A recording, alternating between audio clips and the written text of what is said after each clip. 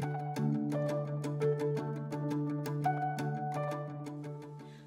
friends, it's Miss Cheryl from Warren Newport Public Library. Welcome to another episode of Kids in the Kitchen. Today we're going to make striped Valentine cookies. This recipe comes from a family fun cookbook. It's a Christmas cookbook, but it's got a sugar cookie recipe in it, so it's perfect. Now you could use bought-in cookie dough, you could use your grandma's favorite sugar cookie dough, it doesn't matter. We're going to concentrate more today on the process and how to make these cookies than the dough. So let's get started. But as usual, before we begin, you need to wash your hands, make sure your work areas are clean, and if you have long hair, pull it back. All right, I've already made some cookie dough, some sugar cookie dough, so I'm going to add some red food coloring to it. You can put in as much as you want. Now this is a liquid food coloring. The paste food coloring will have a more vibrant, brighter take on the dough. I like to just mix dough with the food coloring with my hands. But you could use a spoon, it's up to you.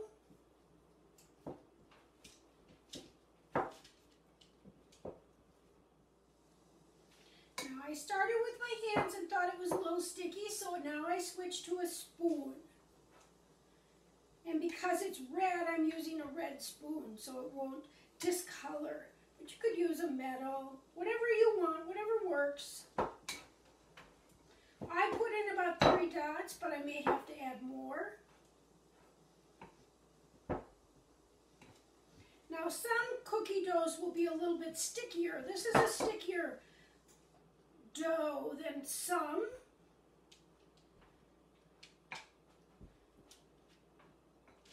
And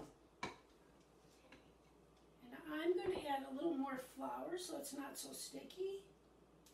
But like I said, you could use a bought-in dough too, and that would work just fine. Now when we roll this dough out, we're going to roll it on either wax paper or parchment paper. I happen to like parchment paper, so that's what I'm going to use.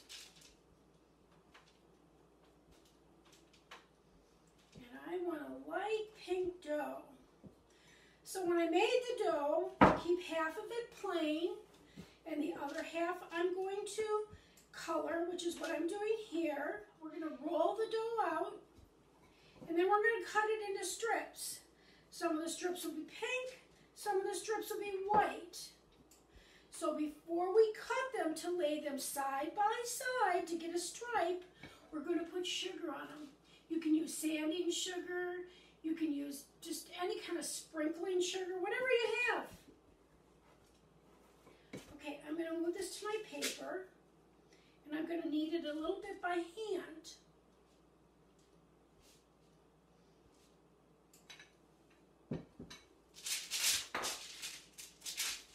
But because it's parchment paper, my dough is not sticky. And this may take a couple minutes. Yeah, just a quarter of a teaspoon of flour. I preheated my oven to 350 degrees. Now, some people may use a hotter oven, but my oven maybe is hotter than yours, so I don't need it as hot. All right, I'm pretty happy with this. I'm going to put a little bit, just a little. And then I'm going to put another piece of paper on top of it. Another piece of, for me, it's another piece of parchment paper. And then I'm going to roll it out. And I like the parchment paper because I can turn the paper. I don't have to turn the dough.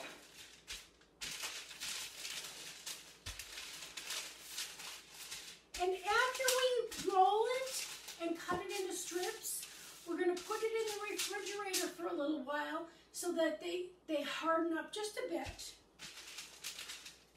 And how soft or hard your dough is will depend on how much butter is in your sugar cookie dough.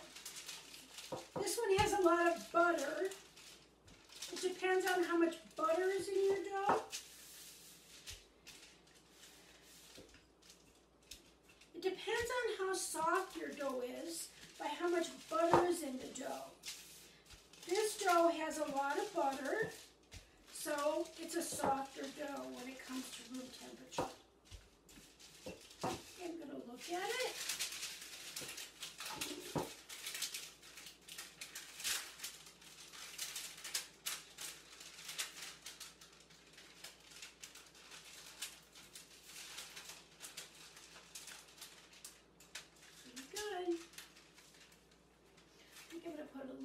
Just a little flour.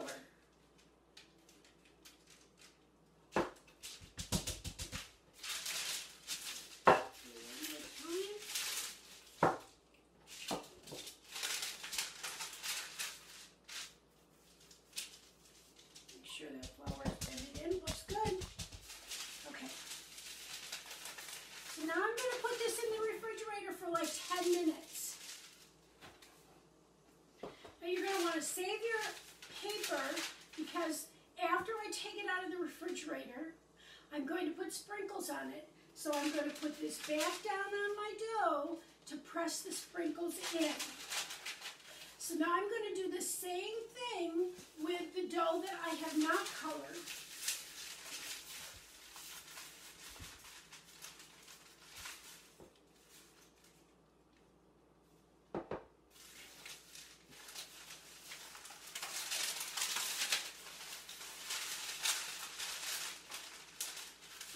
Ready to roll out the plain dough. Again, you can move the parchment paper, and that seems to work better than moving the dough.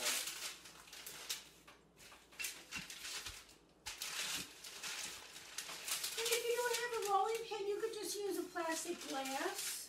Anything was smooth. I've done that before. Even a pizza roller would work.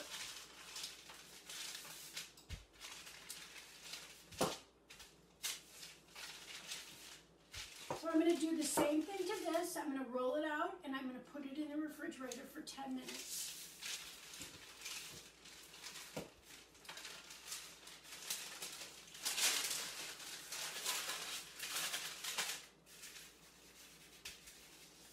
So our dough is chilled. So now I'm going to put some sugars on it. I'm going to use some pink because that's what I have.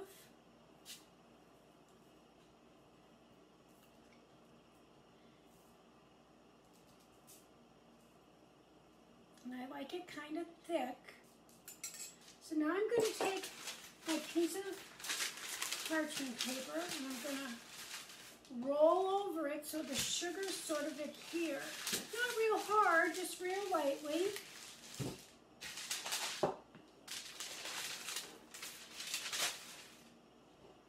And I think I would like a little more. Okay. So now I'm going to take a knife and I'm going to make strips. And you can make them as thick or as thin as you want them. And after I do this, then I'm going to put it back in the refrigerator for a few minutes to get hard again, because they'll come apart easier.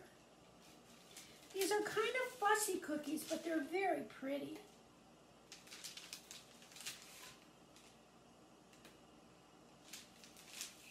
Okay, I've taken our cookie dough out of the refrigerator.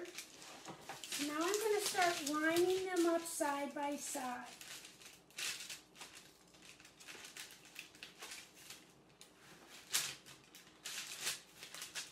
Don't worry if they're not perfect.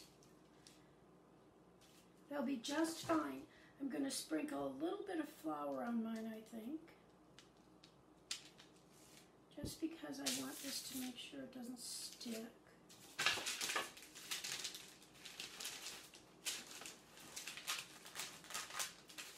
Because my dough has a lot of butter in it, so it's a little bit stickier. Now I'm going to take a white one and put it right next to it.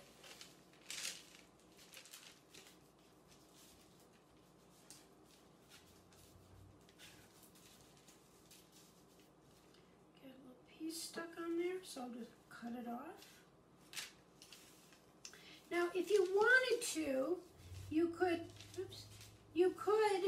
use a smaller cookie cutter for the scraps. It's up to you. I prefer to just make it into balls.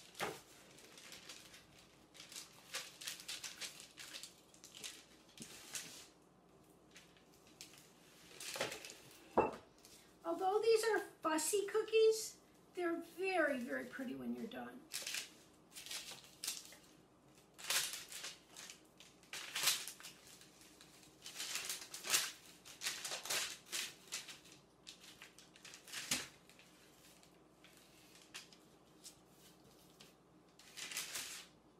All right, you get the idea.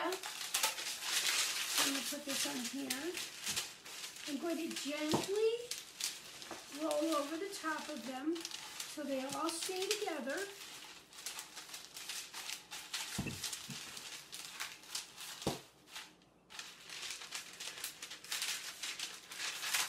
Then I'm going to use my hard cookie cutter. Decide where I want to put it.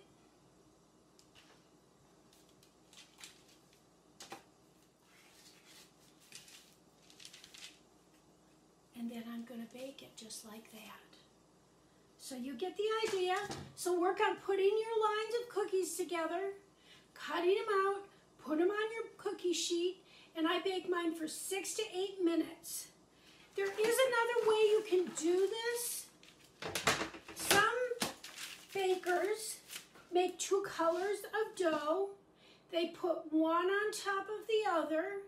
They cut it, and then they turn the dough on the side. So try your hand at this, and come on back after I have mine baked too. I'll see you in a few minutes. Welcome back. Here are some of my finished Valentine cookies. Aren't they pretty? I hope you enjoyed making these Valentine cookies, and I hope you have a wonderful Valentine's Day. I'll see you next time. Bye-bye.